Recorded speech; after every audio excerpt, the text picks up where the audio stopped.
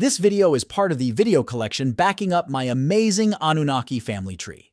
This video gives evidence as to why Noah was the son of Enki as shown in the world's best Anunnaki family tree, mine here on Patreon.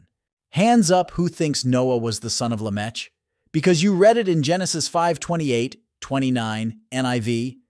When Lamech had lived 182 years, he had a son. He named him Noah.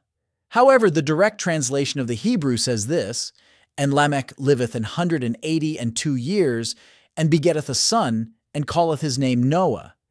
Interestingly, the tablets that the Bible copied from and predate the Bible say different. Here in the Moorhen collection in Columbia University is what it really says about Noah father. Lu-Mark was Edin's master. He was responsible for implementing rations and reducing the quantity of food offered to earthlings. His bride was Botanash, the daughter of the brother of Lu-father. Mark's Enki was mesmerized by her extraordinary beauty. Enki delivered a letter to his son Marduk that said, "Lu-Mark, summon number 203 to your kingdom. Teach humans how to construct a city there." Botanash was taken to Ninmar's home in Shurubak, the haven city, after Lu-Mark was called to Marduk's kingdom. They were sheltered and shielded from the hostile crowds of earthlings.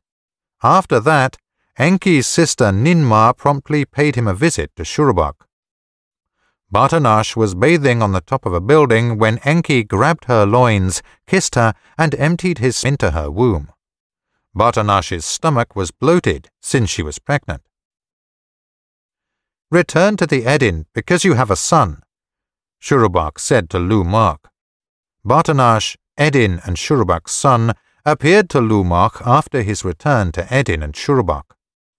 His complexion was as white as snow, and his hair was the color of wool. His eyes were as brilliant as the sky and shone with radiance.